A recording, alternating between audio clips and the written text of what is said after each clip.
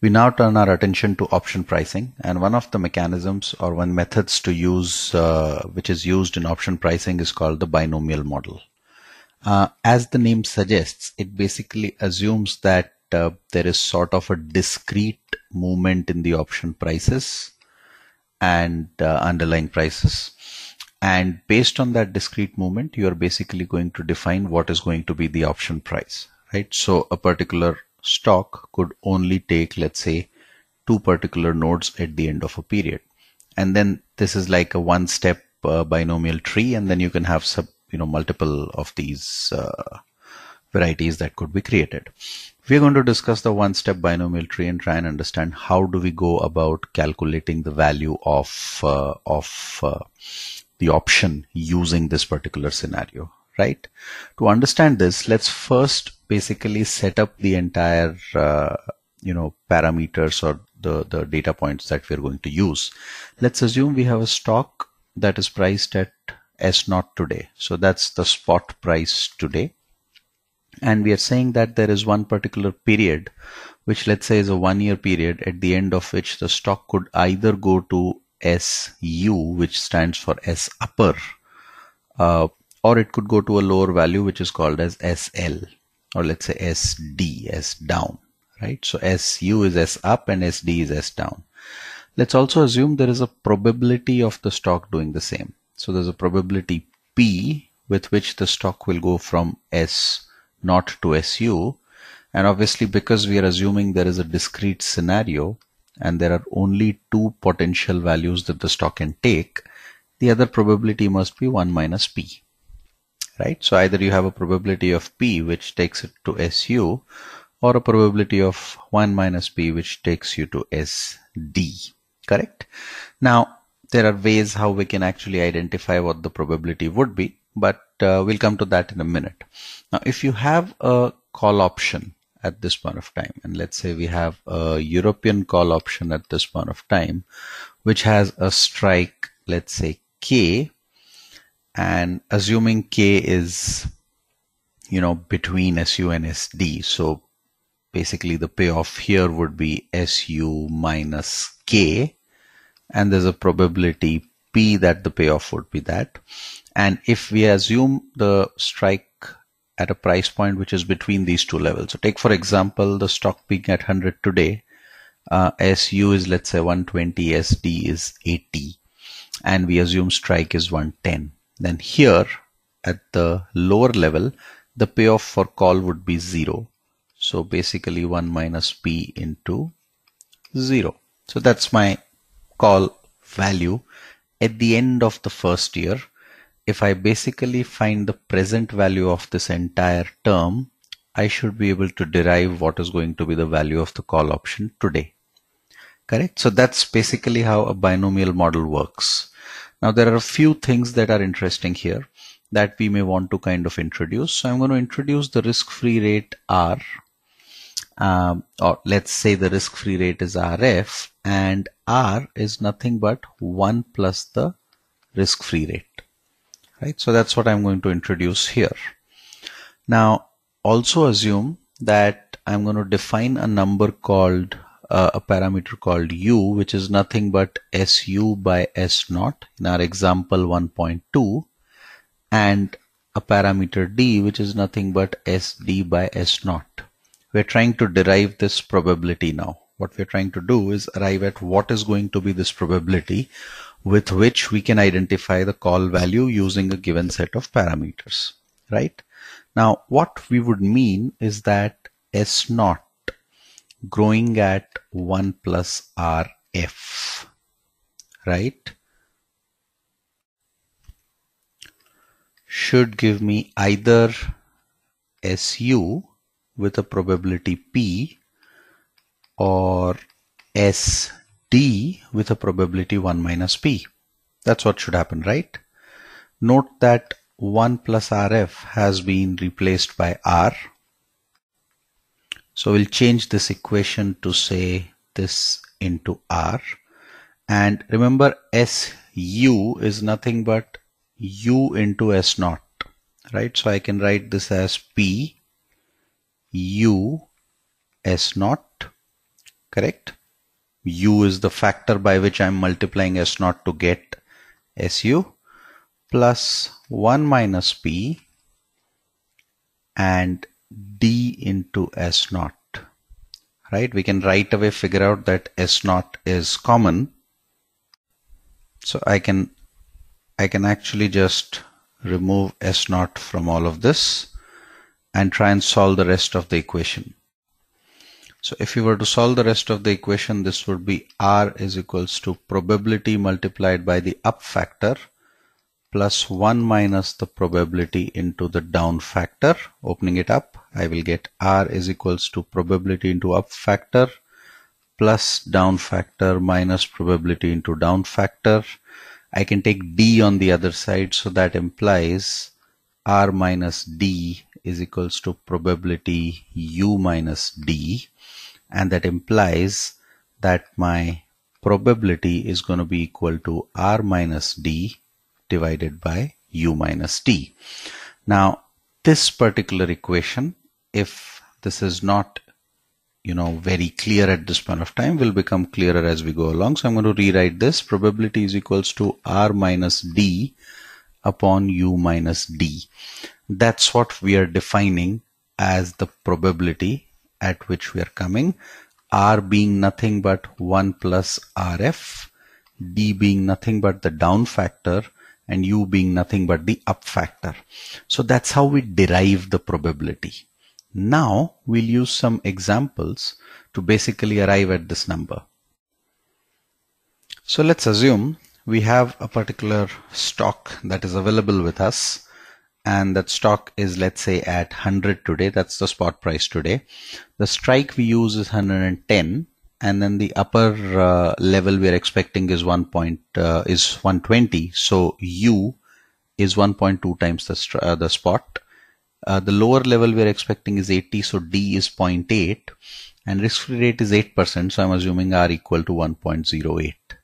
What do we think is going to be the probability? So the probability is, remember, R minus D divided by U minus D.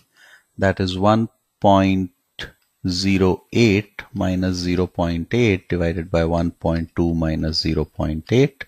So that's 0.28 divided by 0.4, and that would basically be 70%. So that's my probability equation that we have calculated. Now note that the spot is here. You have a 70% chance of it going to 120, in which case your call option is worth 120 minus 110. Recall that the strike is 110, so the call is equal to 10, and it has the remaining chance of going to 80, at which point the call is worth 0, right? Because it's going to expire worthless. So can I find out what is going to be the value of the call option at this point of time? So if I was to basically calculate a probability adjusted value, P into the call value at here, which is 10, plus 1 minus P into the call value here, which is 0. So I'm going to get probability which is 70% into 10. So the value of the call option here should be 7 rupees, right? Now if I were to discount it back to today, so the present value of the call option is going to be 7 divided by 1.08, and that's going to be my value today. Let's try and use an Excel file to calculate this. So that's the data that we have. We can arrive at the probability which is equal to R minus D divided by U minus D. Sorry, this should be B9. And so that's 0.7. My call value. So call value at S upper is going to be equal to 10, and my call value at S lower or S down is going to be 0. So I can just multiply the probability. So I'm going to get call value at expiry on a probability adjusted basis is going to be 0.7 multiplied by 10. The other term will become 0. And so PV of call is going to be 7 divided by 1.08.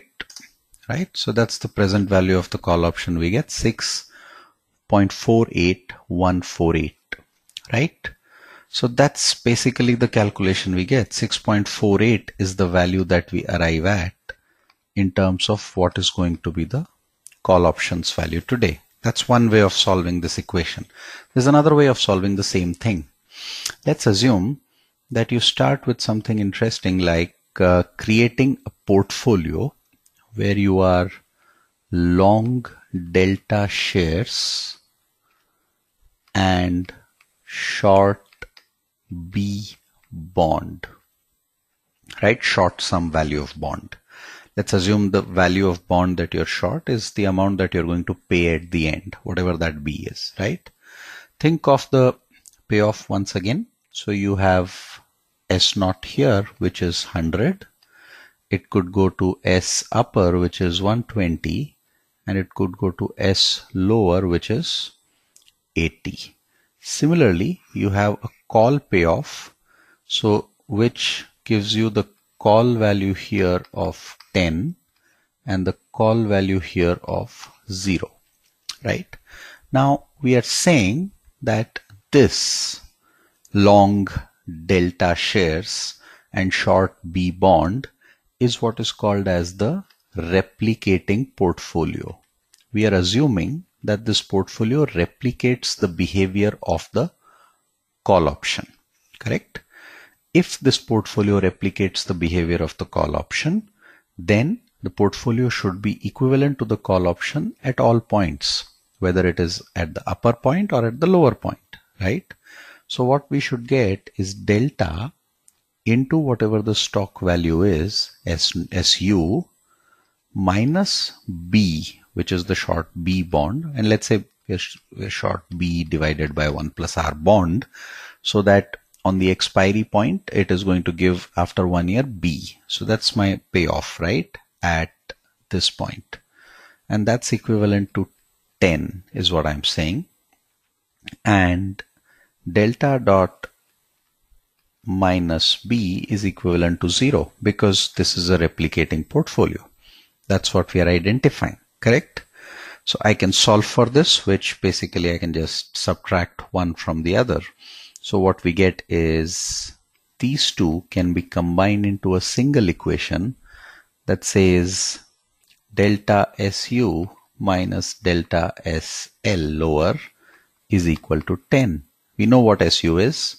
So delta into 120 minus delta into 80 is equals to 10, or in other words 40 into delta is equals to 10, or delta is equals to 0.25. So what we realize here is that we are long 0.25 shares. 1/4 share we are long at this point of time that we have identified. Now I can just substitute that here to get the value of B, or here to get the value of B. So that's SL is 80. 80 into 0.25. This is what I'm using. Minus B equal to 0. So B should be equal to 20. Correct? I'm basically paying the value 20 at the end of the period. That's what I had borrowed. Correct? So I must have borrowed the present value of 20. And because this is a replicating portfolio,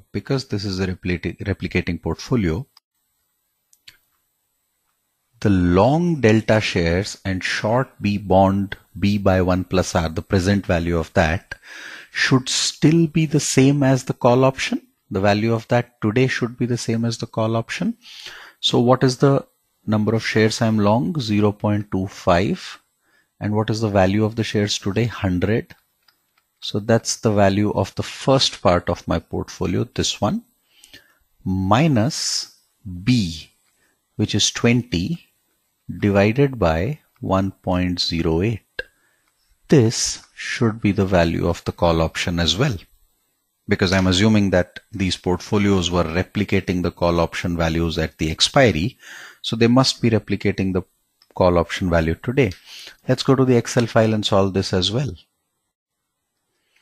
So I'm saying that I'm long delta shares and short B by 1 plus R bonds, right? We've already identified that delta is going to be equal to 0.25. We have identified B is equals to 20. So the current value should be equivalent to, that's the value of the shares, which is 25. The value of the bonds today, bonds or PV of the bond today, is going to be equal to 20 divided by 1.08, and that's the shares, and the difference should be equivalent to my call value. So 25 minus 18.41, and that value is exactly the same value as what we had seen earlier, right? So both these values are the same. So whatever method I end up using to evaluate this particular option, I'm going to arrive at the same value, and that's in a nutshell the binomial model of option valuation. That's how you go about doing binomial value, the binomial valuation in a particular option case. That's how you value the call option using this. That's it in this particular video.